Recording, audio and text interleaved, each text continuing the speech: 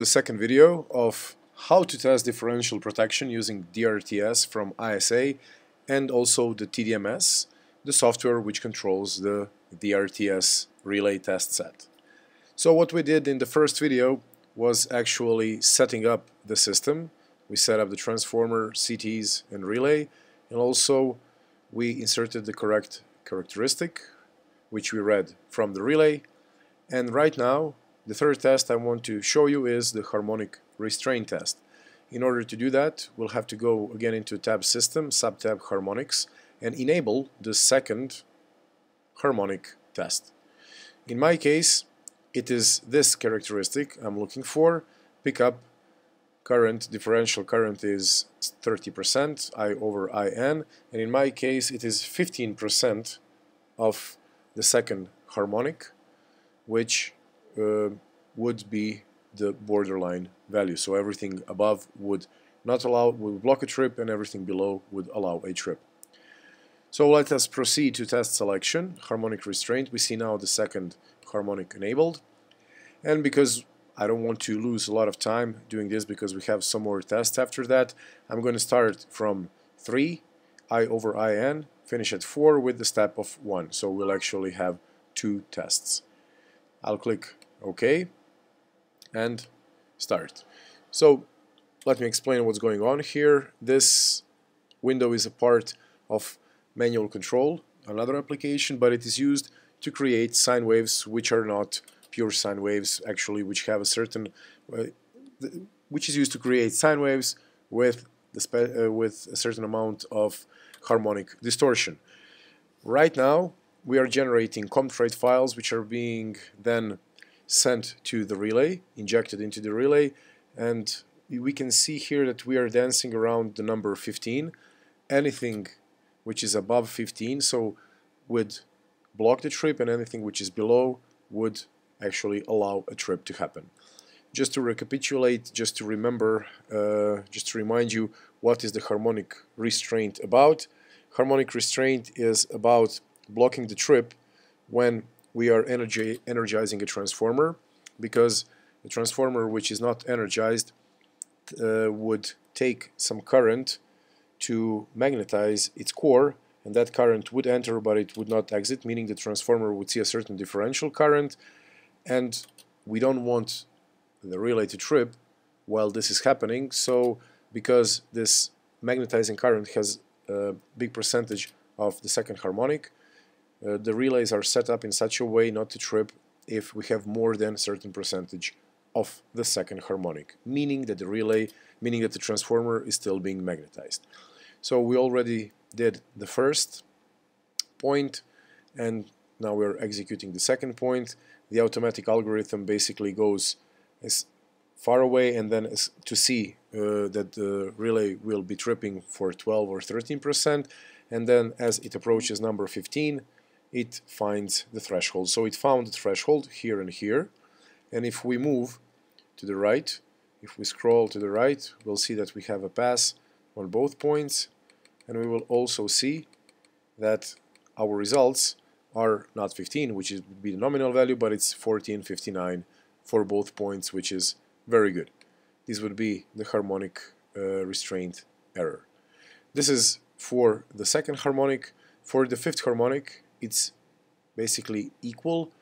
What we're doing now is changing here in tab system, sub-tab harmonics, from number 2 to number 5. We are enabling fifth harmonic, and again, this is my characteristic, 0.3, 25% is the correct value.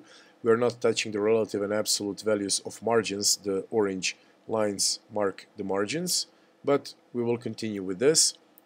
Moving on to the test tab, to be more exact, test selection, enabling fifth harmonic, and doing the same test for the fifth harmonic by pressing start.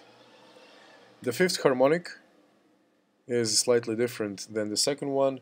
The second one would tell you that the transformer is still being energized, while the fifth harmonic signifies that transformer is overexcited. And as we can see, the harmonic distortion is much bigger, at least graphically. but also because it's not anymore 15, but it's about 25%. So we are now moving towards number 25.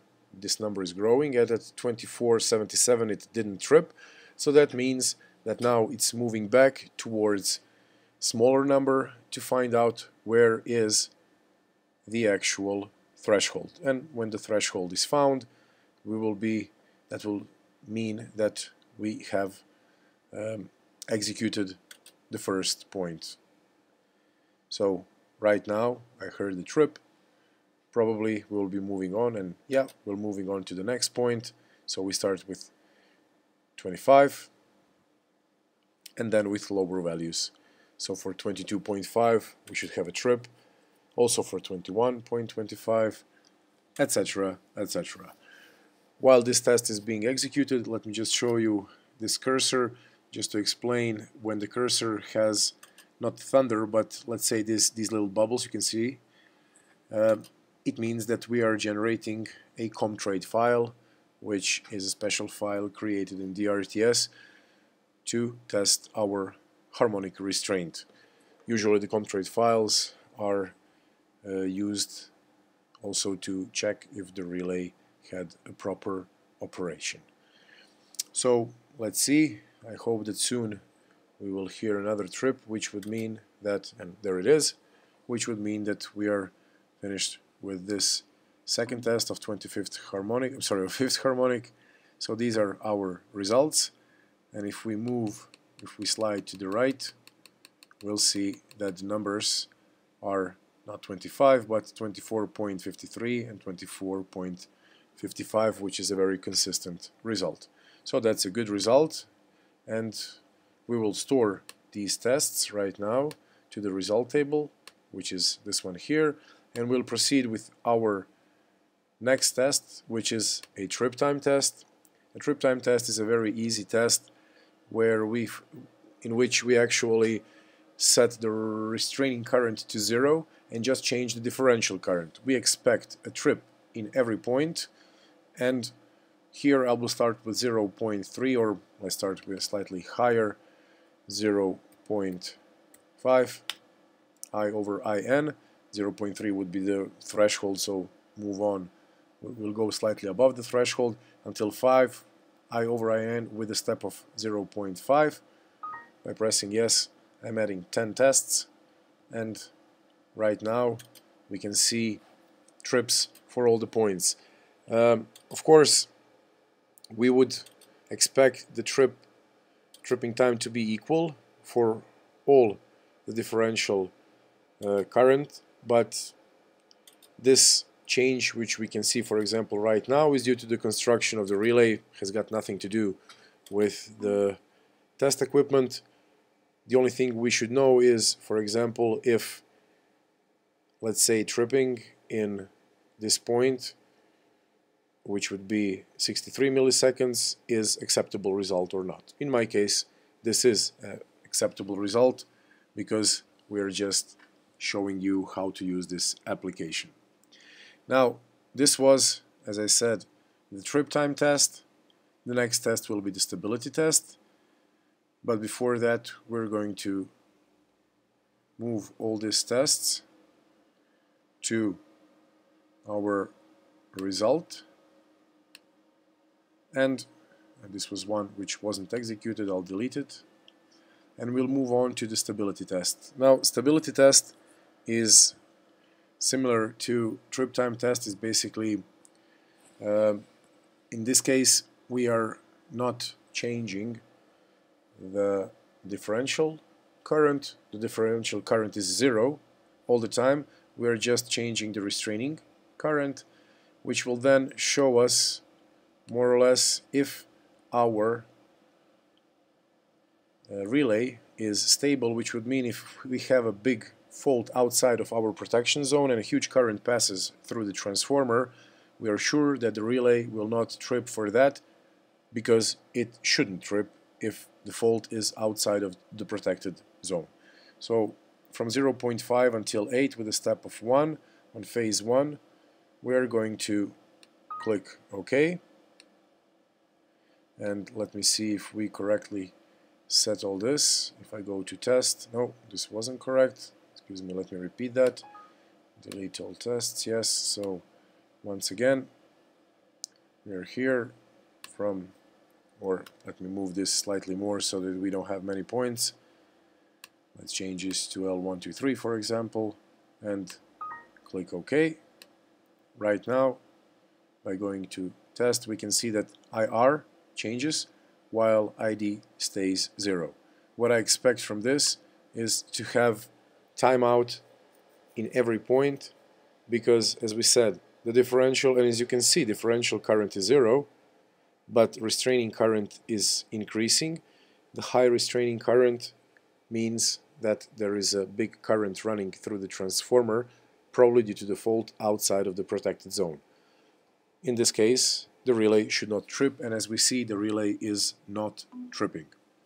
We can see timeout everywhere, and we can see pass for all these points. This would show us practically that we have good results, so we will store them. We can now see our results right here, and we can then first print them. We click OK, and we will see here one template which is used to generate these results. We can print out in PDF, we can print results out in doc format, Excel, or for example rich text file. These are our nominal characteristics. Also, these are our nominal characteristics, the one we set up, and then we have our results here for the second and fifth harmonic, and we have our results here for the trip time test, and this is actually what we wanted to see. So now, by pressing this, we're going to change this to PDF. We'll call it 1, and we're going to save it to my desktop. Export completed. So by closing this, you can continue now. I will just show you the last trick. I'm going to save this in my TDMS in the library which I have created, so I'll click Save in TDMS, and I'm going to choose one place where this can be added. So for example, let's go Celia Galaxy, line 1, relays. This is my relay, and I'll say differential protection, save. This allows me to save my result in the database, and then I can always open it from the database and repeat the same tests. So this was all from me about the differential protection. I hope you found this useful. Please send some comments if you have, subscribe to my channel, and as always, be safe while you're testing. Thank you for your attention, and I hope we'll see each other soon. Bye bye.